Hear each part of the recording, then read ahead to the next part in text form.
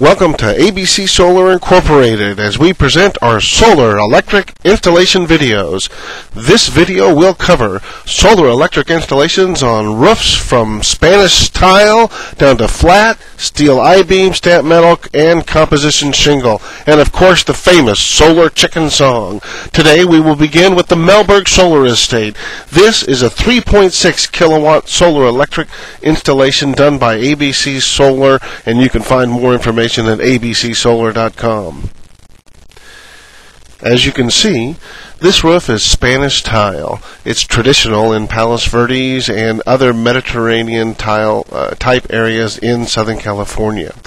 What we do in this roof, as you'll see through the sequences, is we will remove the tile, lay down composition shingle roof, put the roofing mounts, the rails, and then the rails will hold the solar electric panels. From here we will run conduit, in this case across the roof and down the face of the building, hidden very nicely, so that we can connect to the inverter, which is 3 floors down. Now, as you look at this video, what you're going to see is a complete removal of the area of tile where the solar panels are going to be. And so the homeowner in this case opted to keep all of the tile, which is nice because it gives them a backup tile. And as you'll see, we have a very clean crew making sure everything is set, and they start to measure out where they're going to put the solar mounts. The solar mounts are attached to the rafters with 3-inch 5/16" lag bolts, and you'll see more as we continue on. Now, what you're seeing here is putting down the composition shingle around the flashing and the mount. What we have to make sure is that every hole we put in somebody's roof is thoroughly waterproofed.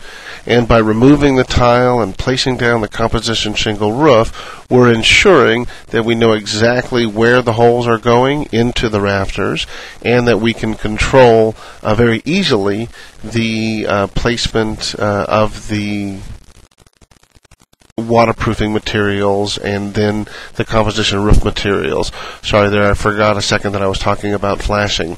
And what you'll see is, with the flashing, is we try with all the components to paint it the basic same color as the roof, so that as you get a visual after the installation is done, we have a terrific roof and leave a very beautiful installation. Great, now we get into non-alcoholic screwdrivers and putting together the rails after they've been successfully mounted by the roofing team.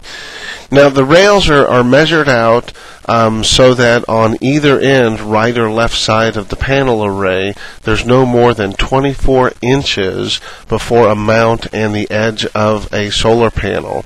And then we run the rails, as you'll see, across as we go. But before we get into rails, we need to switch back to inverters. Wow, did you see all that stuff going on before you? This is Nathan going ahead to put on a 150-pound inverter up on the wall. I had to let the camera down to help him because it's pretty heavy. As you can see, this is a very well-engineered, German-made SMA Sunnyboy 3000 US inverter. Sunnyboy is one of our favorite choices for inverter, mainly because they're very well-engineered and their support is terrific. The inverter is tied to a DC disconnect and an AC disconnect, and the different wiring through the conduit to make sure everything is safe and run properly. In this case, we drilled through the wall and connected our electricity to the main panel via the back of the main panel. And what you're seeing there is that nice little extra round meter. That's an additional performance meter that allows the client and SCE and other people to manage the production of the system. I just love the wire runs on the system. So if you look over here, we're back to the rails.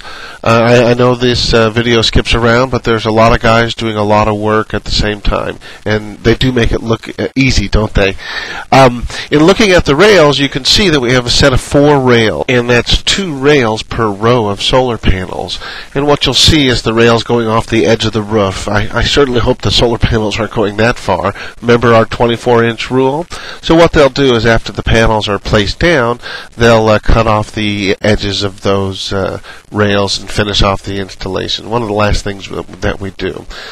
So one of the great things about this solar installation is just the location and the view of the home. I guess probably most of you in the audience don't know that this system will perform generally better than it would in a hotter area, because in Palos Verdes Estates it's nice and cool. Now, what you just saw, or what you're looking at now, is the grounding and putting of the grounding lugs, the grounding wire. Each solar panel is attached to a ground wire. It's very important for safety, but more important for your inspector. Great. Now we get to the best part of the installation, because we've done all the groundwork. We have the wires up here, we have the mounts on, the rails on, and the solar panels are coming on. Each of the solar panels are connected to the other in a series of 10 panels. There's 2 rows of 10 panels for a total of 20 panels at 180 watts each for 3.6 kilowatts DC. And so you'll see in the solar array that we have very clean lines, very straight lines, and very important. You'll also see that there's a nice airspace between the bottom of the solar panels and the top of the roof. And in hot areas, this is extremely important because it cools down the solar panels, and it also is the hidden benefit of putting solar panels on your roof this way. It will make your roof cooler. Let me say that again. This array will make the roof cooler and make energy. Besides making energy, it's also going to add value to the home, because for every dollar that it's offsetting, the market is going to add $20 to the value of the home. And this is a gorgeous home. So the guys are almost done here with the rails and putting those up, making the last connections. You can see that. Here comes the last panel. The guys are on the edge. And now they're running the wire and the conduit down to the already set and working crew with the inverters. So the fun part in this solar installation is looking at it like this, all the tile being replaced and looking just gorgeous. So let's take a moment and watch how they're laying down the tiles and bringing in the aesthetic portion of this solar electric installation. One of the key things at ABC Solar is making sure we do a beautiful job on your installation. If you have questions about this installation or are interested in just chatting about solar electric systems, please give us a call. Our phone number in Los Angeles is 310-373-3169. You can also find us at abcsolar.com. This video and many more of our works and our ideas and dreams for solar energy are available. And what you'll see with our crew and our work and working with our clients is that, we really do have a passion for what we are doing. We are making energy. This home will be literally off the grid if they are careful with their usage. And they have the capability of expanding.